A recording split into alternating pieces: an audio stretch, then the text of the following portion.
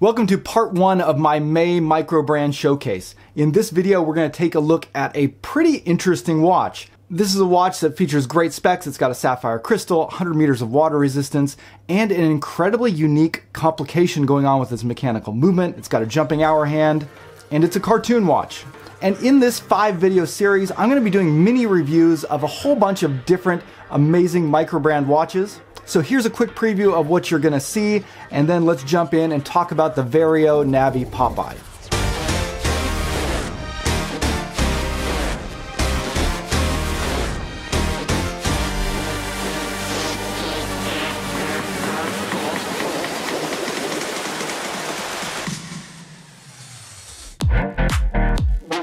Hey guys, welcome back to Just the Watch. My name's Dave, I live in Japan, and I love to collect affordable watches. Each month here on the channel, I do a segment looking at the most interesting MICROBRANDs that are available right now. And this month I'm going to do things a little bit differently. Rather than combining everything into one video, I've broken up each section into its own separate mini review. So we've got 5 watches, 5 short videos, and I've got cards at the end of each video that allow you to click on the next one. So just watch till the end. You'll get your option to pick the next video in the series you want to see.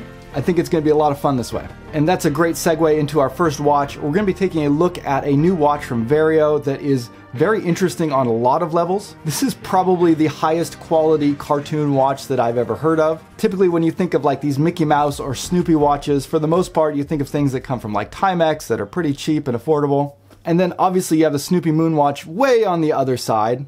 But Vario has put out a really high quality, interesting cartoon watch with their Navi Popeye edition. Now I do need to mention this watch was given to me by Vario for free. However, other than the watch itself, I did not receive any compensation from Vario, nor did they have any input into the content of this review.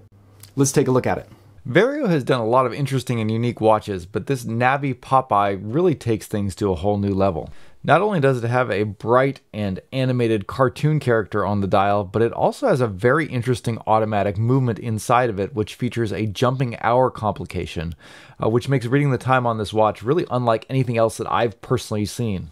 And in spite of the fact that this is a cartoon watch, the level of quality in both the finishing and the build really makes sure that this doesn't feel at all like a toy. You're getting a solid stainless steel case, sapphire crystal, and 100 meters of water resistance. And the watch is paired on a very rugged, heavy-duty Cordura strap that just matches perfectly with the nautical theme of the watch. Now we'll get to all the cool details and finishing work in a minute, but first we need to just talk about how this thing actually works.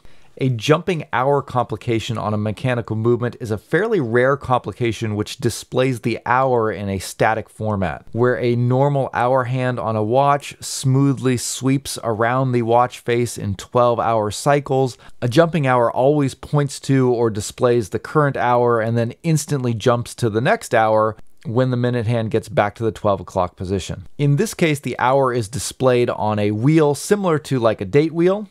So just under 12 o'clock on the dial, you have a little window that looks a lot like a porthole, which will always display the current hour and then snap over to the next hour when the minute hand completes its cycle. But given that this is a Popeye watch, the minute hand is literally Popeye's hand, or more accurately, his hand and massive forearm.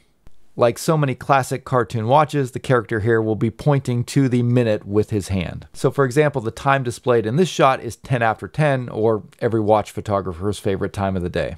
Now this watch also has a small seconds complication, however you can't really read the seconds on this. Instead, the seconds hand is a can of spinach that seems perpetually spilling. It's in a slightly awkward position, but it does give the watch a really fun kind of animated look. Now the mechanical movement that's bringing all of this to life is the Seiko ST1721. This is a Chinese-made automatic movement that features about 40 hours of power reserve. It has hand winding but not hacking. But given that there's no real way to read the seconds anyways, the lack of hacking isn't really a problem. Some people are going to find the choice of a Chinese movement to be a major turnoff for this watch, but to my knowledge, there's really no other affordable alternative to this movement. Jumping hour complications are typically found only on pretty high-end luxury watches. Now, Seiko is known for making pretty decent affordable movements, but they are generally considered a step down in terms of both quality and accuracy in compared to Japanese or Swiss automatic movements.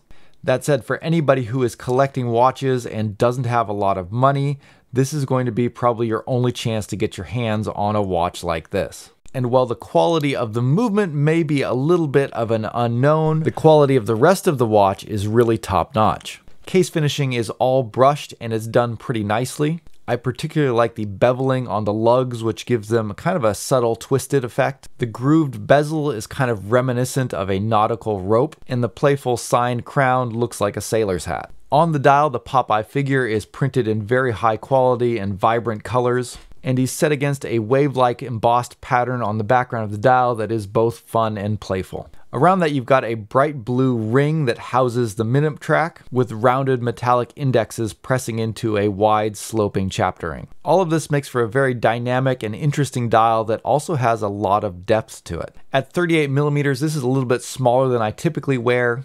However, the watch has so much presence and character that it doesn't really look small at all on my 7¼ inch wrist. Coming in at right around $400, I think this is going to be more than a lot of people are going to want to pay for kind of a novelty watch with a seagull-powered movement inside of it. But if you happen to both be a fan of the Popeye character and of mechanical watches with very interesting complications, then this is one you're probably not going to want to miss. All right, now you can pick up this watch right now from Vario on their website. It is available for purchase, so I'll leave a link to them down below if you want to check it out. Okay, let's move on and take a look at some more micro-brand watches. I'm actually going to give you two options here. You can jump straight over to part 2 and check out the Ando watch, or skip down to part 3 and check out this cool vintage Seiko homage from Merkur. Ando has a really unique asymmetrical case design, and the Merkur just has some great vintage looks and a pretty high build quality for its price.